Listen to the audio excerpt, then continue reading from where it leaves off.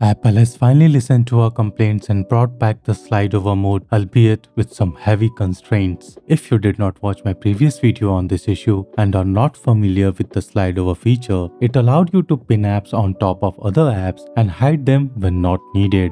It was an essential feature for my workflow, as I always had messages or music apps open in slide over mode for quick access. Apple removed this feature with iPadOS 26 update, which miffed a lot of users, including me. Thankfully, with the iPadOS 26.1 Developer Beta 2 update, the feature is back. And here's how to use it. To use the slide over feature, first, enable windowed app mode in iPadOS. You can do this from Control Center or the Settings app. After you enable the windowed mode in iPadOS, launch the app you want to use in slide over and long press on the traffic light controls in the top left corner of the app. Now, tap the Enter Slide Over option and the app will switch to slide over mode. If the app is open in full screen mode and you don't see the traffic light controls, swipe down from the top edge of the display to reveal the menu bar.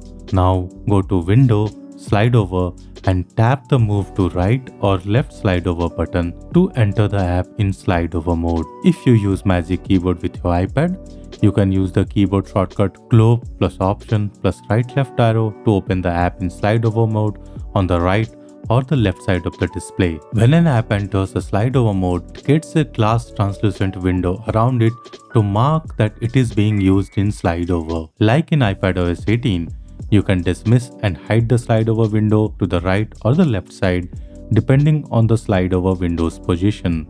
To bring back the app, swipe from the edge of your iPad. Magic Keyboard users can show and hide the slide over apps using the globe plus / keyboard shortcut. While I'm happy that Apple has brought back the slide over mode, it has several constraints. The biggest drawback is that you can only put one app in slide over mode at a time. If you activate slide over mode on a second app, it will exit the first app from slide over mode.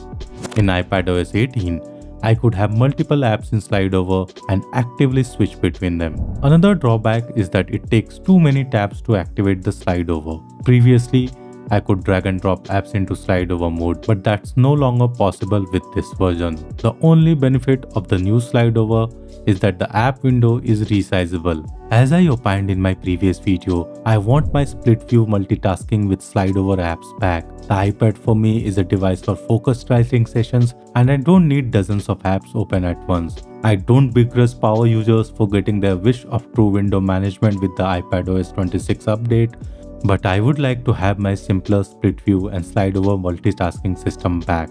And that about does it for this video. If you like this video, give it a thumbs up and subscribe to our channel for more such content. Thank you for watching and I will see you in the next one.